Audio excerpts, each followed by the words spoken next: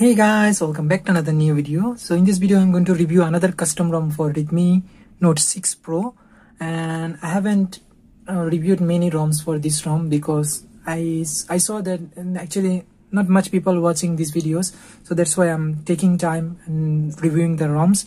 So I saw actually many ROMs are coming now, although this ROM is not an official ROM, but in few days I will review some ROMs which are official and maybe those will be very good. But this time I will be talking about this ROM. It's Awaken OS and it's running on Android 13, and this ROM actually solved many issues with the previous Android 13 ROM I have reviewed.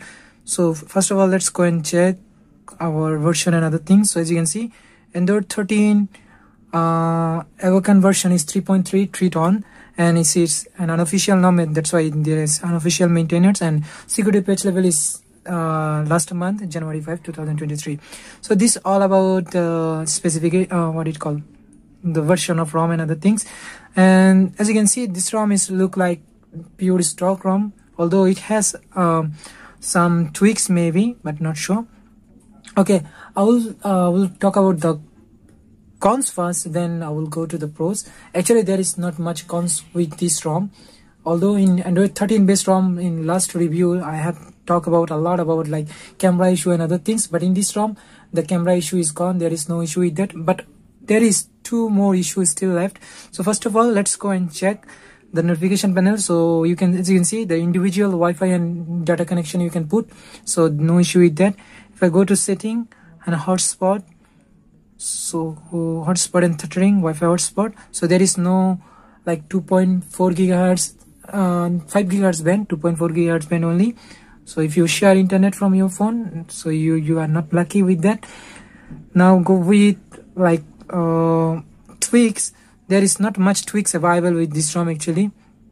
There is only tweaks available is that if you go to the battery option, then you can change this icon only, and rather than that not much thing actually you can do with this ROM. There is not many.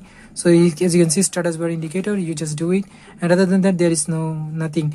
And also another thing is that there is no Xiaomi parts option. This ROM also have like this phone also have like screen retention problem, that's why it kills screen ghosting.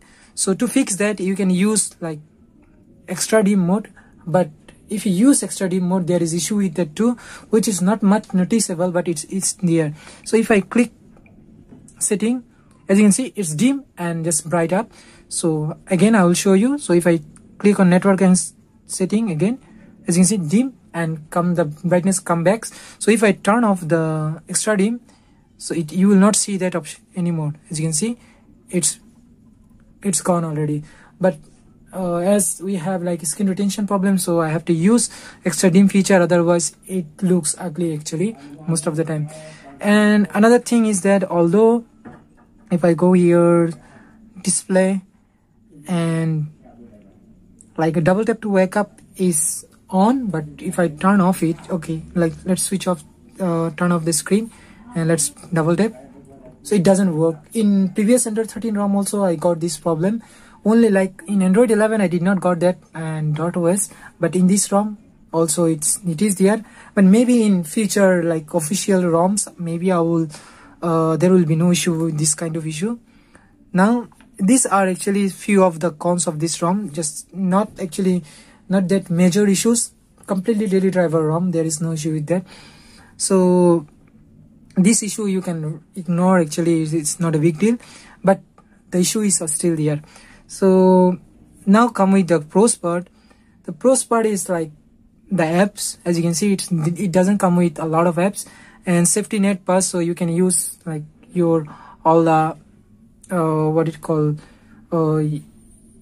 apps and banking apps and other things. Although because maybe I am not connected to internet, that's why it's showing safety net failed, but previously I have checked. Let's check again. Connect with the Wi-Fi. Yeah, okay, connected. So let's check safety net again. Maybe safety net should be passed. Yeah, safety net is passed, so you can use bank apps and other apps. There will be no issue with that. And actually this RAM doesn't come with any kind of camera app. As you can see, I have a Gcam here which works really good here. There is no issue with this ROM. Like last Android 13 ROM I got the problem with like the voice are not recording properly, or I cannot switch the camera, or there is lag and other things. But in this ROM there is no issue, so you can click photos, there is no issue very fast. And also the video and audio, everything works fine, because I have already tried these things and these things works really good. And I will put the ROM link and the Gcam link in the description below, so if you want to install this ROM, you can install. And if you ask me like, do you want to install this ROM or not, I will say yeah, definitely you can go with this ROM. There is no issue, not really big issue with this ROM. Like the things which I have mentioned, like cons part, those are actually ignorable. Those things actually does not matter that much. About the battery is really good here also. About 5 to 6 hours you will get a screen on time, and battery draining is very less. And fingerprint works really good here too. Let me show you that. As you can see, there is no delay, you just touch it and it will open. Although animation is a little bit slow, but each and every time the fingerprint works really good here. And as you can see, the animation and everything is really fine, there is no issue, very fast and fluent. So you probably can go with this ROM, but I will suggest to wait a few days more, so that I can try 1 or 2 more ROMs, like official ROMs. And then I will review those 2, and maybe those ROMs will not have this kind of bugs, like with the extra dim mode and also like hotspot and double tap to wake up. Maybe those problem will be fixed on those ROMs. So that's it about Awaken OS for Redmi Note 6 Pro. And this version of Awaken OS is 3.3, so maybe in another version you will get less bugs or more bugs. So this version I'm reviewing here is 3.3, and it is the latest version for this phone. So that's it about ROM review. Thank you very much for watching, and I will see you next time. So please subscribe.